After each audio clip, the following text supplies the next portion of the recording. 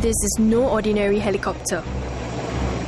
It spends most of its time out at sea. Its mission: to seek and to destroy hostile submarines and surface vessels.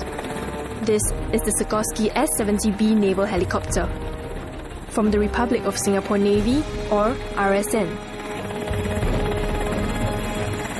For the first time, these helicopters are pairing up with each of the Navy's 6 frigates. Here on board the RSS Stalwart, almost 200 kilometers away from San Diego, USA, the naval helicopter behind me is soon going to demonstrate how it works together with the frigate. The naval helicopter, NH for short, serves as the extended eyes and ears for the RSN's formidable class stealth frigates in anti-surface and anti-submarine operations. To find out how this integration happens, I'm right now in the frigate's Combat Information Center, or CIC, where everything is coordinated from. The NH, being an extension of the ship's fighting capabilities, derives its mission from the CIC. When we launch the NH for a particular mission, it continues its communications back with the ship's CIC.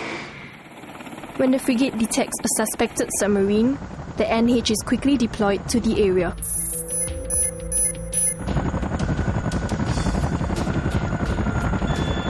It lowers this dipping sonar to locate the submarine.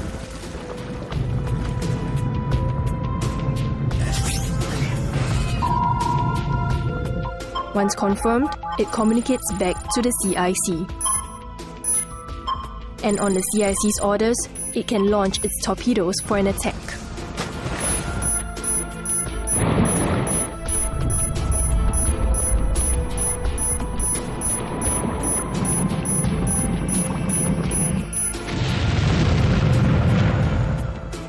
The naval helicopter is also capable of being the eyes for the frigate in anti-surface warfare.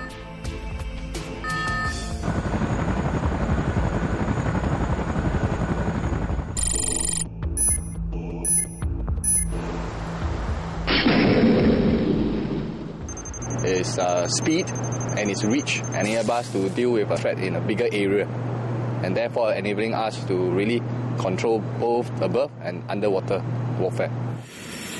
Behind this integration of platforms lies something deeper. The gelling of 2 services, the Singapore Navy and Air Force.